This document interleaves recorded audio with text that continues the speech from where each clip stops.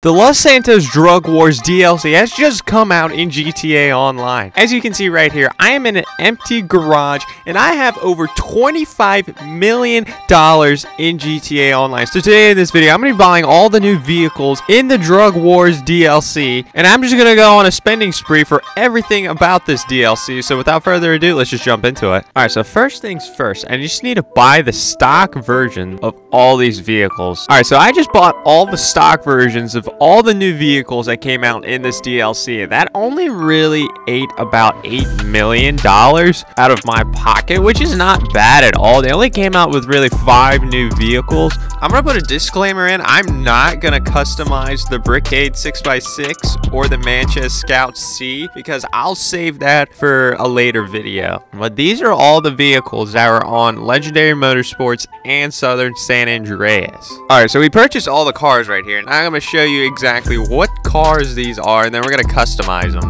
Alright, so right here we have the BF Surfer Custom. Right here we have the Journey 2. Right here we have the DeClasse Tulip M100. Right here we have the Annis 300R. And this last vehicle right here is the Overflawed Entity MT. Alright, so I'm gonna go and customize the Entity MT first. Alright, so I'm gonna go out on a limb and say that this is probably so far the fastest vehicle in this DLC, just because we're gonna customize this thing at how special works. I don't know, the Journey 2 might actually push it a little bit, maybe make it a little bit of a competition, but at the end of the day, I still think this vehicle is the fastest one in this DLC. Alright, so we made it to how special works right here. So now the HSW upgrade is going to be $850,000. So we still have $17 million in the bank. This isn't going to hurt my bank account too much because I'm not a brokey like you. So now let's just customize this thing. I just want to be a real jackass with this customization. I want this pure gold. I'm going to have gold on gold. I don't even know where the secondary color is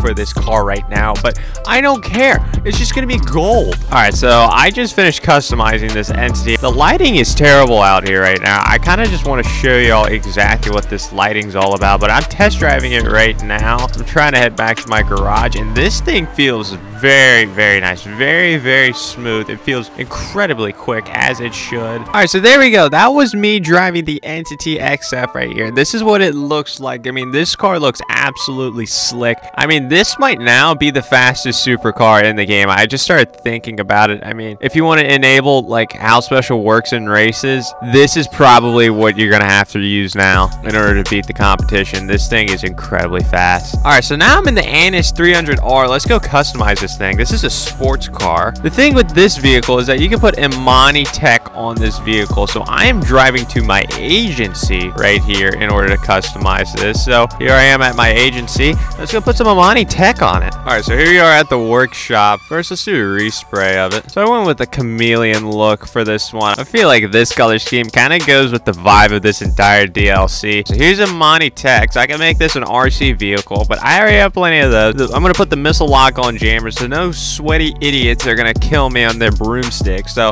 there we go. Put Imani Tech, and let me finish just customizing the rest of this. All right, so I finished customizing my Annis 300R, and this is what it looks like. So I put the armor plating on so I can take at least multiple shots from explosives. The Entity MT was more of like the really fast car. This is more of like the practical but still pretty fast car of this DLC. This is more practical car if you're trying to do missions and whatnot, and like some griefers coming after you. This is a lot more practical. No broomstick idiot's gonna go after you in this one if you put Imani Tech on it. Oh my god, what a terrible wreck. Alright, so we have the Tulip M100 right here. This is the muscle car of this DLC. So let's just go customize it. Alright, so we made it to Los Santos Customs. Now let's see what we can do with this vehicle. Let's take a look at the liveries. I might want to do a livery here. Oh my god, we can make this a rust bucket? You know what, screw it. Let's go for this rust bucket look. I don't know. Oh, dear Lord. Oh, my gosh. I already have some complaints about this car. This car sucks at handling. I'm not gonna lie. This car cannot handle worth a crap. You would think the How Special Works vehicle would be the hardest one to handle. No, that one handles a lot better than this piece of crap. I mean, in the end, this is what I came out with. Yeah, I don't know. I think this looks kind of funny. I'm not gonna lie. This is not a great vehicle to drive around. This does not handle that well, but it kind of looks funny. I like the rust bucket look with the engine just coming out the hood. It's kind of a funny looking vehicle. It kind of fits in with this DLC, honestly. All right, so here's the Journey 2 right here, possibly the fastest car in this DLC. So now let's just go and customize this thing. I mean, oh my gosh, I can just already tell this vehicle has so much speed. This vehicle is blazing quick right now. Obviously, if you can't take a joke, this is not a quick vehicle at all. But I don't think this vehicle is meant to be quick.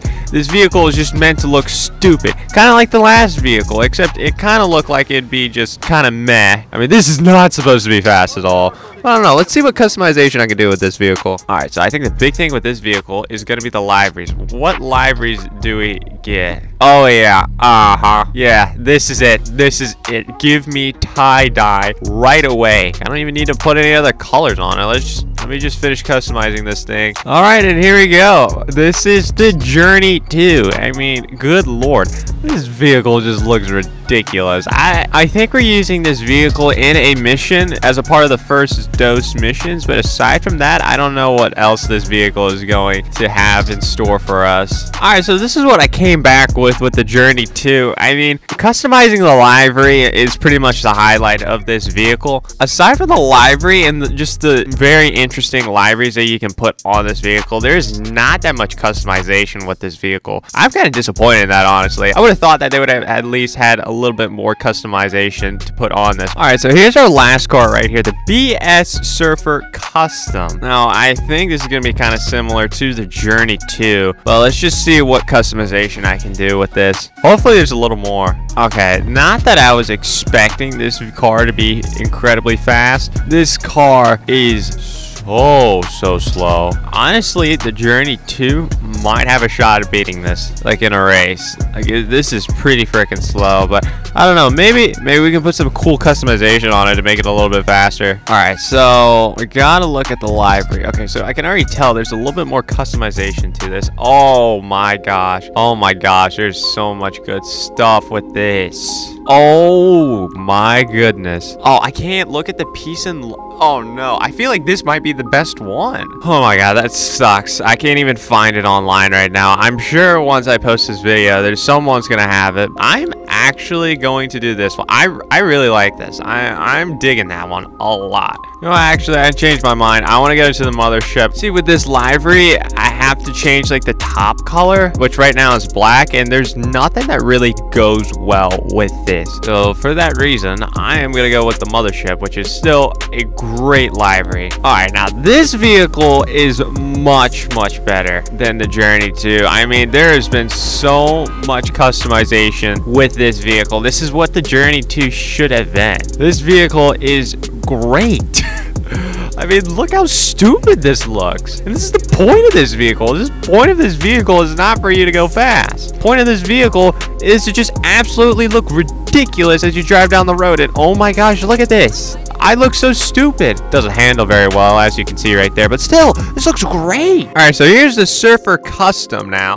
Here's the official look at it, and oh my gosh, this looks amazing. The chameleon paint job on it to go behind this incredible livery. And look right here. Look right here. I have a skull on the hood. Look at this. This is gonna be your head after I run you over in the streets. And then after I run your head over and mount it on the hood of my car, I can just go surfing and not just buy myself up another surfboard for my best friend. I have a surfboard for my subscribers. Look at this. This vehicle is amazing. This vehicle is amazing. This is what the Journey 2 should have been. I mean, look at this. There's nothing else I could have done with this vehicle. It is livery, and that's it. What a great vehicle. What a great way to end off my spending spree. All right, so here's my garage now after buying all the vehicles in this DLC. I still have 13.5 million for future updates for this DLC. And for the Brickade 6x6, well, that was me spending $25 million in the Los Santos Drug Wars DLC in GTA Online.